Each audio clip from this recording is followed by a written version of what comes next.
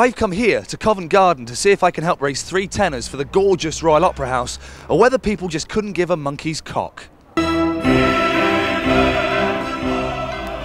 our Opera House. Come on, we can make a difference. We really can. Let's work together. Any spare change for the Royal Opera House to keep it going for the next 11 months? Thanks very much. Any spare change for Opera will be greatly appreciated. Thanks very much. Thank you.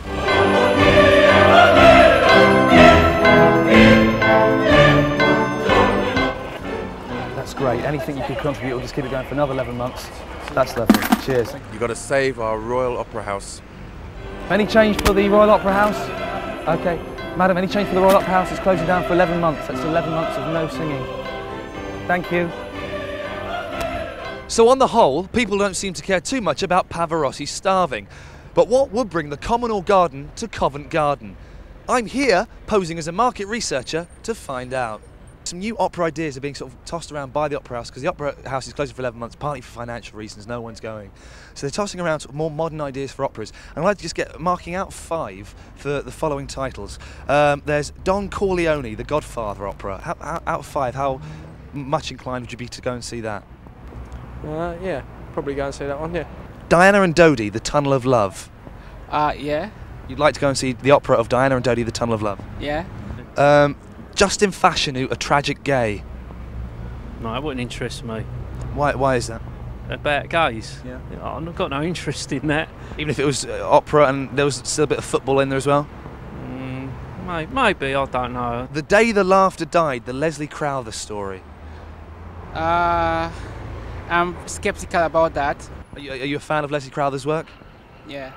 What's your favourite moment in his career? Usually, say the climax. Yeah. They're also talking about bringing in sort of guest stars and celebrities, again to make it more accessible and to encourage families in. Again, marks out of 5. Would you go and see any of these people if they're in an opera? Chaz and Dave? No. Would you go and see an opera with Jeremy Clarkson in? No. Why is that? Don't like him. He's a bit of a twat, isn't he? Yeah, prat, yeah. I prefer people like, if I want Freddie Starr and all that, comedians and... So you'd like to see an opera comprising, I don't know, of Freddie Starr, Joe Pasquale, Bradley Walsh and Jimmy Tarbuck. Would you go and see something like that? Oh yeah, or what's the other one? Bobby Davro's pretty funny. So far, I haven't managed to save any jobs, but I have written a really bad song. After all, it worked for Live Aid. Would you be interested in singing a couple of lines of it with me? To what tune? It's the tune of the Toreador. Please save our opera, everyone rejoice. Domingo's a laugh. What a great voice.